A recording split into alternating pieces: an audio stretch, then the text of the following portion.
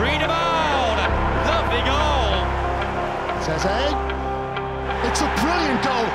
His first for Crystal Palace. Steve, how do you reflect on the season so far? Good so far, very positive. Obviously we've got off to a good start.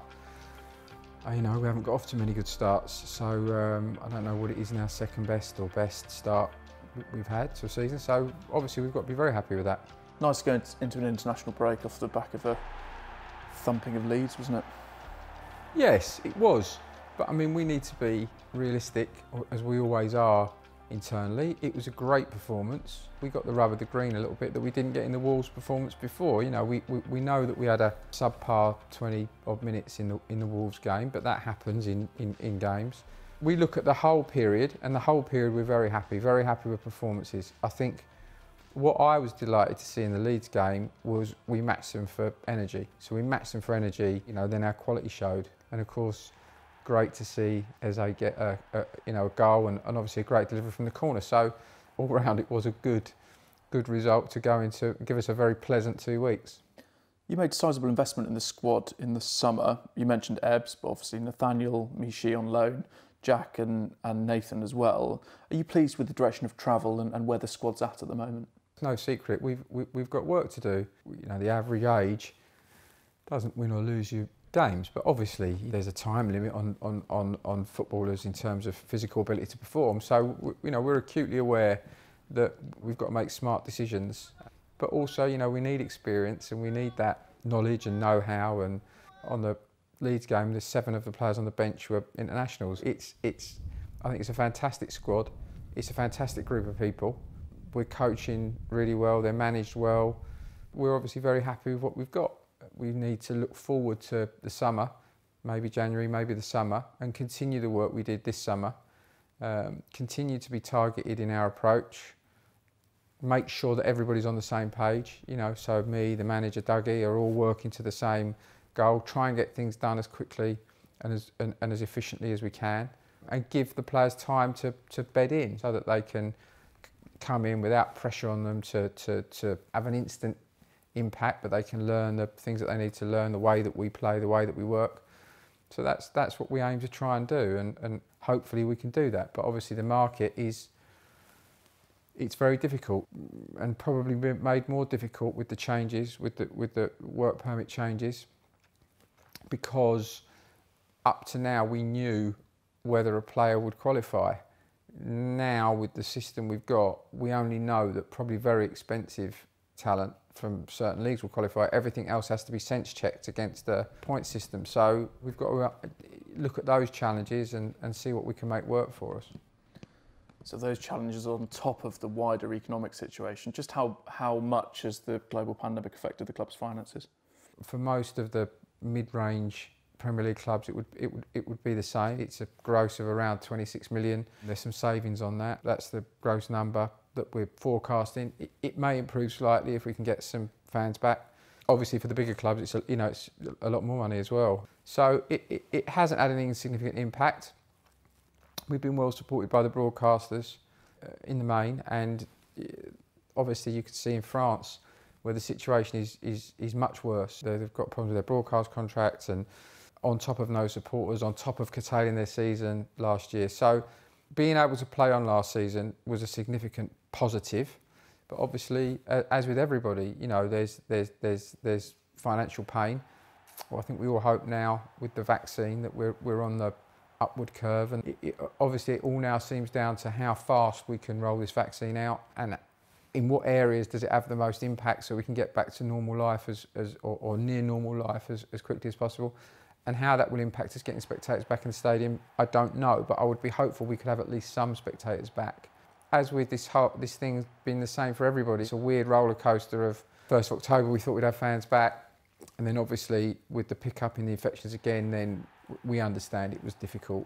Whether it was safe or not, optically it would be very difficult to have 5,000, 6,000 people coming to our stadium when we were heading towards a more restrictive issues everywhere else. If we just cast our minds back, I know fans will be interested in the decision-making process to get to the point of season tickets going on sale in September. How do you reflect on that? I know it was tough decisions for every club. Can you explain the route and where we ended up where we did? So I still think, and in light of the vaccine, I do think it was the right choice. So we thought that we would have spectators back on the 1st of October. It was looking like for Selhurst Park that would be about 6,000 spectators. So we toyed with the idea of a ballot system and people paying towards a ballot. Of course, the problem with that is if you get to the point where people haven't really committed to coming to football, they paid a small amount of money to enter a ballot, what would then happen, we envisaged, would be we would pull the 6,000 names and 1,000 couldn't make it or didn't want to go, or just an enormous logistical process, even for a club our size, to then contact another 1,000 people and say, oh, can you make it? So we decided the best choice was to go with the season tickets, put them on sale. We were absolutely blown away by how well people supported that. Obviously there had to be something, an imperative to do that, save your seat or all the normal reasons. What's important now is we start refunding the money as quickly as possible to people. So we've had a period of games that obviously people haven't been able to attend. We'll refund the money for those with the same refund options that we had before. And I would just say that the last 7 games last year, hundreds of fans in the quantities of hundreds of thousands of pounds donated money to the academy or to the foundation, which was absolutely incredible. And they will be looked after. Certainly the academy founder members will be looked after and are greatly thanked by me and the club, and we'll make sure there's something very significant that they pay for in the academy that helps the boys. So the same refund options will exist as we go through. People want to take the money back, that's absolutely their prerogative. They'll be able to use it as a credit, they'll be able to invest it in the academy if they want, they'll be able to give it to the foundation. And that will happen fairly soon, in the next couple of weeks, and we'll do that on a rolling basis. But of course now I'm very hopeful that we will be able to get some fans in the stadium. Let's say it was back to the original 6,000. With 12,000 people that have paid, you know, that's every other game somebody can come to. Of course, we'll refund them for the one that they can't. If there are more fans allowed in the stadium, then fantastic. So we are hopeful that fans will be allowed, and looking back on it, you know, we think with the rolling refunds, making sure we get money back to people as quickly as possible, including any interest payments they've paid. So I think it's in the end, it'll work out the least worst system we could come up with. Let's talk about one of the real positives that's come out of the last 6 months, and that's the investment that's continued apace at the academy. How do you feel when you go there at the moment? Oh, it's just outside of family and with everything that's going on, it's just the best thing in my life. I mean, it's fantastic.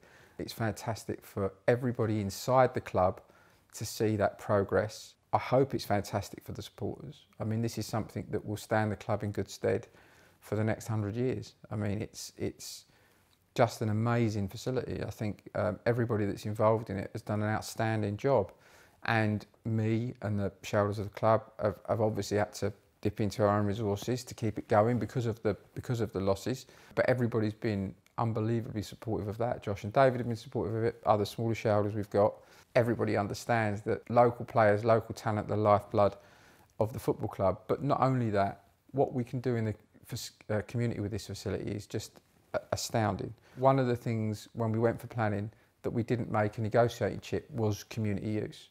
And, you know, the 3G pitch, the indoor pitch, obviously they're a boon because, you know, there's no maintenance issue as such really as there is with normal pitches. Outside of the use that we need for the academy, we will, you know, we're already getting schools down every evening. It gives us a chance to look at players, of course, but it's a fantastic facility for those boys and girls. For the foundation, the disabled teams, we've got many more classrooms, so we can educate not just the boys in the academy, but we're looking at evening schools and things where we can reach out into the community.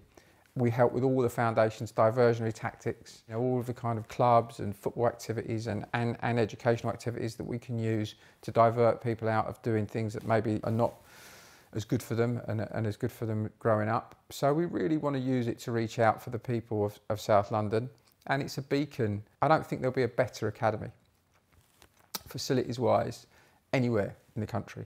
There'll be some that probably are as good, but there won't be a better one. And there certainly won't be one in such an inner city area, surrounded by so many kids that we can help. So from a footballing sense, it's already helping recruitment, it's helping retention, Everybody that's involved in our academy can see the excellent groups we've got down through the age groups. The under-23s, I think, are getting used to the level. Cat 1 has been just a fantastic, in its own right, just to create the facilities so you can get into Cat 1, because the games are more competitive. The players are better.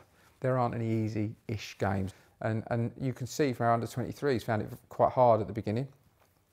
But Sean's really, you know, and the lads have really sort of started to turn that round. Obviously, having one or two first teamers every now and again does help. And the under-18s have, you know, really taken to it like a duck to water. And if you look at the results all the way through, you know, under-16 all the way down, they've been very, very good.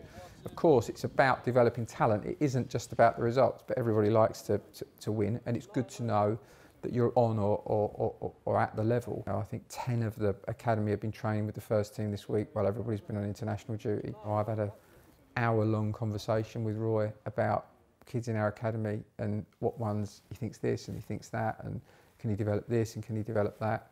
It's just across the road, just the perfect level of remoteness but closeness, if that makes sense, to the first team. Now, and a manager that's already brought through Aaron Wan-Bissaka, already brought through Tyrick Mitchell, constantly having those boys able to go across the road, step up, have that moment, train with the first team, often for periods of weeks, and a manager that's engaged in that. So we don't want to put numbers or too much pressure on ourselves, but I can't believe that facility won't help us attract, recruit and create more talent for the first team, and it will certainly help us in the community, help more kids. So, and with certainly the academy founder members, I can't wait to get them all down there, show them around. You talked about player retention, and in your time as chairman, 18 players have come from the academy all the way through to the first team, with as you mentioned, Tyrick being the most recent. New deals for Jaden, for Finn and for Teo this week. Does that reinforce your view that this is the right thing for the football club because the players are making their long-term commitments, the best players are making their long-term commitments to the club? I think people want to see progress, don't they? I think for all of the players in the first team, in the academy, if you can see progress, and for the fans, if you can see progress, it's a place that you want to be. So, pathway to the first team, showing the boys that there's a route to the first team. If you do the work and you're diligent enough and you're good enough, you'll get to the first team, because we've got a first team manager and a culture that's open to that, and planning that's open to that. You know, so we don't block up players when we know we've got one in the academy for that position. We don't go and buy one up slightly older than that will block them up. I think the attention that everybody's got on the academy and the successes we've had and the facilities growing are the reason that the boys want to stay and plot their future with Crystal Palace. It's not that they haven't wanted to do that in the past. This football club was so drastically underinvested for 20 years that it's been a long road, really, to find the right land, to create the right resources and divert the right amount of money while we're staying in the Premier League to do that. So I think everybody's excited about it that's involved in it, and you can see that from the players that sign in professional forms. We want the right balance when players sign professional forms of excited for them, but it's another step on the journey. You know, it isn't the journey. But there are players as well that we've still got hopes for, like Luke Dreyer, who's long-term injured. Really still have hopes for Luke. You know, he's had a really unfortunate period of injuries with ACL. So 3 or 4 or 5 players, and in the under-18s, maybe even more. I wouldn't want to block any of those guys. You know, they're all talented, all the guys I watch at under-18 level, and some in the 23s as well. So the future looks good, but everybody needs to do the work to get that last step and try and get more players into the first team. Let's talk about the main stand project. It's been a few years since the plans were unveiled, but there's been more progress in recent weeks. With the big picture of club finances and economic uncertainty, where are we at with the main stand project? So we agreed to Section 106 with the council, which is all of the infrastructure that we need to contribute to around the stadium. The biggest stumbling block right now is we need a small slither of land from Sainsbury's. When I first looked at the club, actually at the time, one of the reasons that I kind of got more interested was Sainsbury's were basically saying they would build us a stadium. And then that became, we might contribute towards a stand. And that's now become, well, if you want the car park, you've got to give us millions and millions of pounds, and you've got to rebuild our car park. So, you know, they're a commercial organisation. We understand that. But I think what they're asking for is ridiculous. And at the moment, they're blocking the project, basically. It's fundamentally a ransom strip, and they're holding us to ransom. So I hope that we can get somewhere negotiating with them. I think what they're asking for is ridiculous, especially in the light of all the previous conversations we had with them. A better stadium will only enhance their store. There's a little element of retail in the new stadium that will bring only more footfall. You know, we've always had a good relationship with them on match days and made the whole thing work. And we accept that we have to spend some money, give them some money for the small bit of land that we need. But we think what they're asking for is crazy. So we're looking at other avenues with the council and really how we approach it. Obviously, we know this would be, after the academy, this would be the next step change for the football club. And we're committed to doing it. It's just, we have to stay in the division, build the squad, create assets in the squad, build the academy, and then focus on that. This summer was marked your 10 years as chairman of the club. Lots happened in the last 6 months, but like, how do you reflect on that decade in charge? Very, very positively. I mean, obviously it's had its ups and downs, but I think if somebody had said the day I walked through the door that this is where we would be, we probably would have settled for it. I would definitely be my own worst critic and wish back on some things and think, I wish I hadn't done that and we should have done this. Of course I do. But nevertheless, I think we've got to be fairly happy with where we are. What we've got now are the challenges that a lot of clubs like us have when we've been in the Premier League this long, where you've got to transition the squad slightly over a period. You've got quite a big wage bill because that naturally grows. You've got infrastructure projects that you're working on. So there are as many challenges now in many ways as there were when I first arrived. But if when I first arrived we were 10% of what we could be, maybe now we're 40% of what we could be. That's how I judge it. Obviously one day we want to try and be near 100% of what we could be.